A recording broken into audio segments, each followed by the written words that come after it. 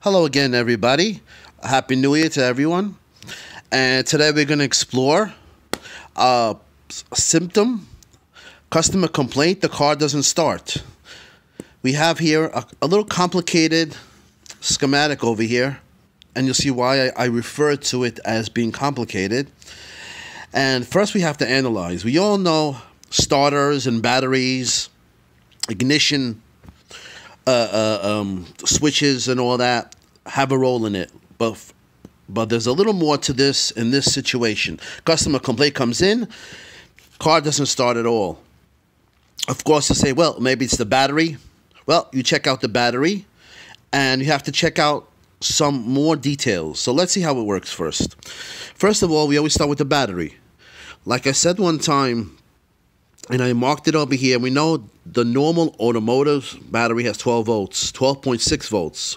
If you look at the diagram over here, there are bars, one long bar, one small bar, and there are 6 of them. Each one represents 2.1 volts. There are 6 cells. So therefore, in the normal automotive battery, there are 6 cells of each being 2.1 volts. Thus giving you 12.6 volts. So each big bar and small bar is 2.1 volts. There are 6 of them, as is demonstrated in our symbol here. Therefore, we have 12.6 volts. So the other thing is, the other one goes to ground. Where's ground? Usually it's the engine block. And sometimes when you have problems with the battery, you think it's not starting. Not only can it be corrosion and things like that, sometimes it can actually be that the negative terminal is not making contact. And therefore, you have to tighten the negative terminal on the battery. Remember, it goes to the engine block, which goes to the body. So therefore, it's usually like an 8mm, and you have to tighten it. And sometimes it gets loose. Remember, there's vibration and other parameters when it comes to automotive. Let's look at the circuit. We just explained the battery. Now, let's explore it. We're going to go over here. First, we have a relay over here called theft deterrent relay. We have the switch over here, right? Park neutral position switch, which is dotted over here. We have the ignition switch. And we have a maxi fuse. As I explained in my videos before, there are maxi fuses, there are mini fuses. Let's follow the green one first. We're coming from the battery, from the positive. The green one over here, which is the black wire. We're going to go through the fuse, the maxi fuse, which is rated at 40 amps. Where is it found? Under the hood center. And I made videos about that there's 2 places where there are fuses. One's by the dashboard, and the other one is actually by the hood. This is under the hood. Remember, all main ones are usually under the hood. Goes through the current. We're following current now. The red wire, and it goes through the ignition switch. If you notice, the only connection that you have is in the start position, the green wire right here, which is actually yellow, but I highlighted it green. Any other one will not give you any current to flow. It'll be open circuit. So therefore, this contact, the switch, must be in this position, in the start position. Okay? So therefore, now, this one over here, current will flow here. Follow the green line. Follow the green line. Now we come to this. Now there's a problem.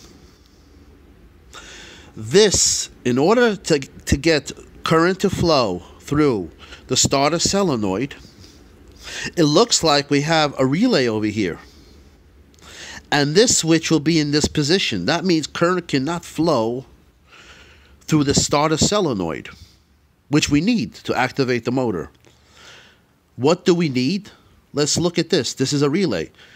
So from the principle of how a relay works, you need current to flow in the coil, to magnetize it. Once it gets magnetized, the armature contacts will be pulled this way. When it gets pulled this way, you see this ganged dotted line? That means it'll be pulled in. When this gets a magnetic field from current flowing through it, this will be pulled in, as you see by the green that I indicated over here. When that happens, then current can flow through the starter solenoid. Let's see what will make that happen. As we said, we have to be in the start position. Now we're going to follow the pink highlighted. Fuse block. Again, yellow wire, fuse, right here. 5 amps, a little smaller ampage, as you can tell, right? This was 40 amps. This is 5 amps in the fuse block. Now we go here. Now, which position do we have to be in for the current to flow for this relay? We can only be, again, in the park position. Any other position, if you notice, there are no connections. Therefore, it's an open circuit. Therefore, and when it's in park or neutral, in this case, that's why it's called park neutral position switch. You could be in the park, you could be in the neutral. You see, either one has a connection, but not drive, not second, not first, and not reverse. So when we come over here, neutral or this, we'll connect this, and then current will flow through this theft deterrent relay, and then it goes through a module. Now, the principles of modules are to give a ground to the relay, and this is why I drew a ground over here to complete the path. Because otherwise, if this is open or this is not activated, current cannot flow.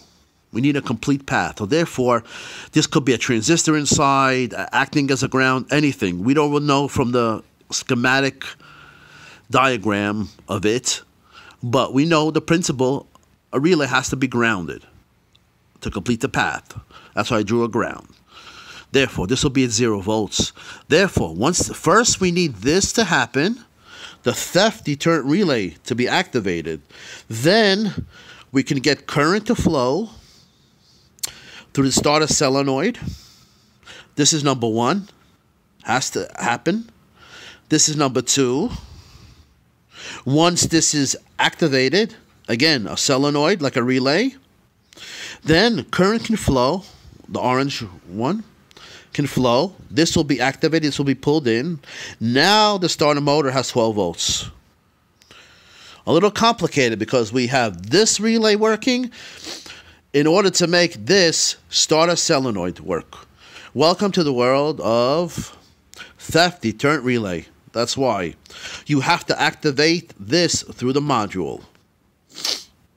Now, I'm going to continue the video of the customer complaint. Customer says nothing is working. Started, the lights are working, and I see the instrument panel working, but I don't hear the car starting. Why?